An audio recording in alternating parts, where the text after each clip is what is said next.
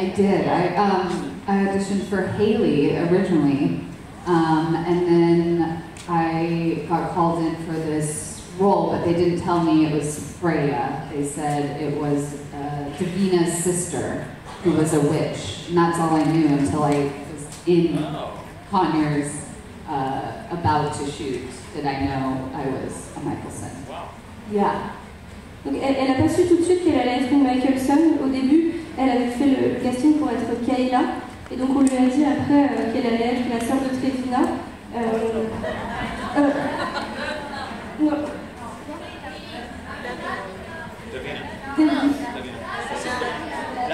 Haley, I auditioned for la sœur de Davina. and then they told me in the audition. Dans l'audition, pendant l'audition, ils lui ont dit qu'elle allait être la sœur de Davina.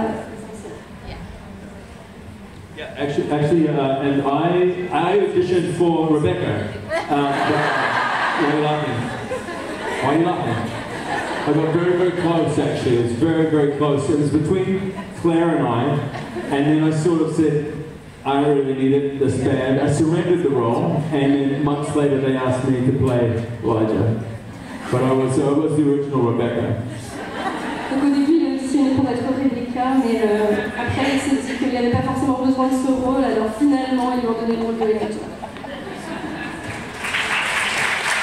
Vous pouvez vous décrire l'un l'autre avec un seul mot, et pourquoi? It's a very good question. Thank you. One word for Gillies. Ooh, wait, Gillies or Elijah? Each other, right? Gillies, Daniel. Eux-mêmes, en tant que personne. I'm oh no, you're fine. I'm gonna go with decadent. Décadent. Interesting. Yeah. An acquired taste. Yeah. Yeah. Well, one word. Sorry, decadent. Decadent. But well. Oh. Not fuck. Not. Okay. Not fuck. Definitely not fuck. Fuck. No. Okay. So. You know, I really mean this. Don't look at me when I say something nice. Just generous.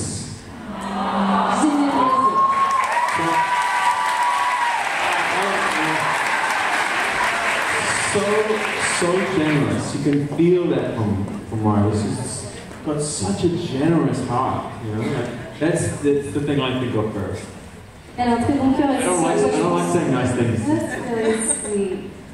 Thanks, Gillies. And decadent was a positive. It's like, huh?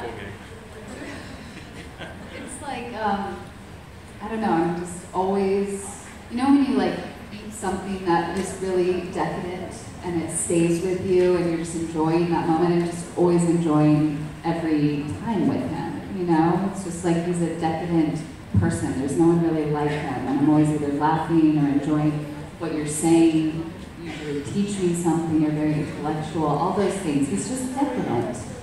C'est décadent pour elle, c'est un peu comme quand on mange quelque chose de pas très bien pour la santé, mais de très bon. C'est un peu un souvenir qui reste longtemps, ça fait plaisir, il me fait beaucoup rire, il m'apprend beaucoup de choses, donc décadent. So I was going to talk about hope, but between the siblings, like I know I've said this answer before, but initially I would have said Rebecca and Freya because of their bond and being sisters, but really when you watch the show there wasn't a whole lot of that. There was a lot more of Elijah and Freya and their understanding of each other and kind of their willingness to go as far as the other one was willing to go in the name of whatever they were trying to do, protect their family, really. And I feel like that was an authentic relationship. Yeah. Donc au début, elle pensait qu'elle trouverait que c'était la relation entre Rebecca et Freya qui serait la plus authentique et la plus proche, puisque c'est comme ça qu'elle avait appris son rôle. Mais en fait, en réalité, elle s'est rendue compte que dans la série, il y avait beaucoup plus de proximité entre Elijah et Freya. Donc c'est quelque chose qui a été bien développé de cette manière-là. Mais ils se retrouvent tous autour de l'idée de vouloir protéger la famille, et donc ça, c'était très fort. Who did you guys feel was the most authentic relationship between siblings? Do you have a feeling about this? I'm curious about what you feel. Et vous, c'était qui, selon vous? Yeah. Those two were dysfunctional. It was not a good relationship. I mean, how did they end up? It's not a good relationship. That's true, though. I mean, their relationship Toxic. is the strongest. Merci. Donc il trouvait que Elijah et Philo c'était très authentique, mais en même temps ça ne fonctionnait pas bien. If your character did not sacrifice himself, would you have liked to play in Legacies and be a model for hope as Riley implanted?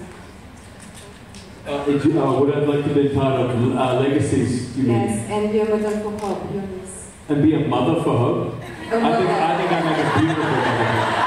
But I also auditioned for the role of Rebecca and the mother of hope.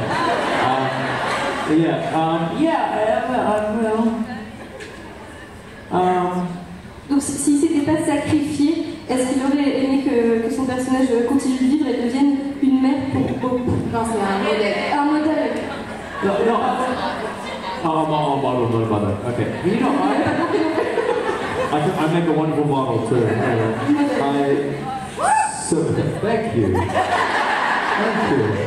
That just escaped you, didn't it? Was that you? Unbelievable. So what were we talking about? Oh, what the fuck were we talking about? No. I was happy to go home at that point. I still haven't seen Legacies yet. I'm looking forward to it. I'm not going to watch it. But no, I'm not. Come on, I'm not the demographic though. Like, am I? But I feel like. Je suis pas la tranche d'âge pour regarder Legacy. J'ai toujours pas regardé. Je pense pas que je regarderai. Yeah, and I did a lot. I did 93 episodes of the originals or something, and I don't know how many episodes of Vampire Diaries.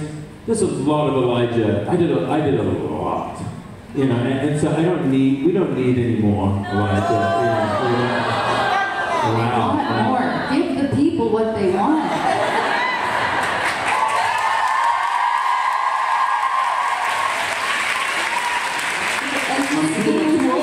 I can't do it anymore. Je suis trop vieux de nos gens qui veulent et ils disaient non, je trouve déjà que dans les originals on voit beaucoup trop mon personnage Elijah.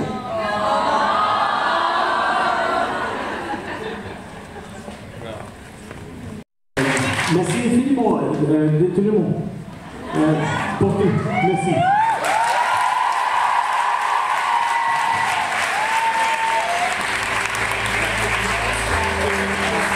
Yeah.